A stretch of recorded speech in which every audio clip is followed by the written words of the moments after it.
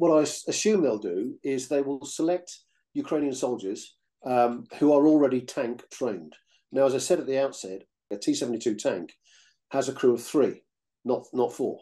So there's already a problem there. The reason why they have 3 is because they have an auto-loader in the tank, not a bloke to load the gun. Okay, so that's the reason for it. So what I assume they'll do is they'll take soldiers who are already well-versed in tank warfare, so that all they will need to do is learn the technical skills to operate the machine, not the tactical skills. So, you know, the art of driving a T-72 is very different indeed to driving a Challenger 2, but it's not rocket science. And what difficulties do you foresee? Well, first of all, 14 tanks is not very many. And in addition to the 14 tanks that they deploy, which equates to around a squadron in British terms, they would also need to support that squadron with mechanics and technicians to keep the things running.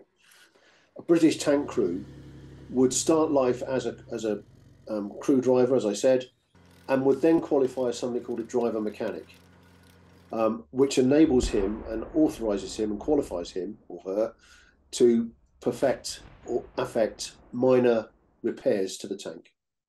So the biggest problem they're going to have with just a small number is they will also have to provide whatever the Ukrainian equivalent is of the REME, the Royal Electrical and Mechanical Engineers. They are a kind of paramilitary AA. They turn up and repair things as and when they break down. And each squadron in the British Army has what's called a light aid detachment, commanded by a staff sergeant or a TIFI, with Royal Electrical and Mechanical Engineers fitters in it who can fix the guns, fix the sights, fix the electronics, and more importantly, fix the engines when they break down. The Ukrainians will need to take their equivalent to Bovington or wherever it is they're going to be trained and train them in the technicalities of Challenger 2 repair.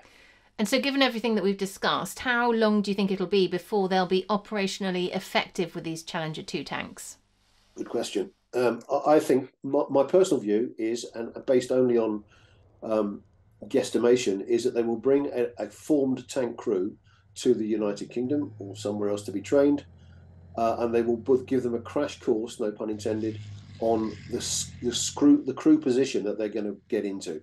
So they will be trained probably to a very basic level in about 4 weeks, 4 to 6 weeks. If you enjoyed this video, don't forget to like and subscribe to our channel.